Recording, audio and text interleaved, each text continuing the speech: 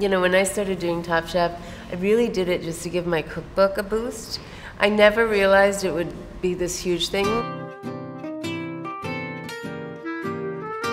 We don't really compare ourselves to other shows.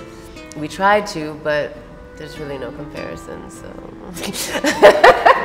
The caliber of contestant has gone up exponentially. That's because people have realized what it can do for their careers. Stop, you guys listen to me and you don't talk to them.